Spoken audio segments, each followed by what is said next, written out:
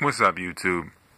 I know a lot of people always, ask me about alien abduction and things about aliens and things like that, but we got to realize this, that we are interdimensional beings here, and that we are basically technology. Our body is basically technology that is being willed into existence.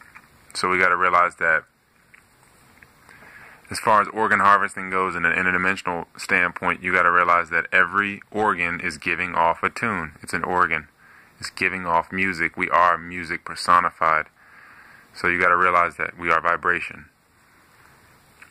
So now that you've taken that in, then you got to realize that everything that happens at the subtle level eventually happens at the dense level. So somebody that is losing an organ or organ is failing, basically being compromised by parasites and being eaten.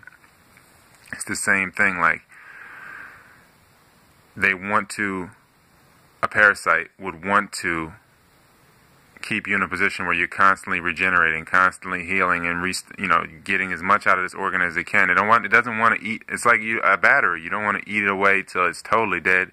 You want it to be able to continue to come back and recover, so you can eat off it forever, and as long as you can, at least. And that's the thing too with people when they say, like, oh, look at these non-vegans that are gorgeous or whatever, still in their 50.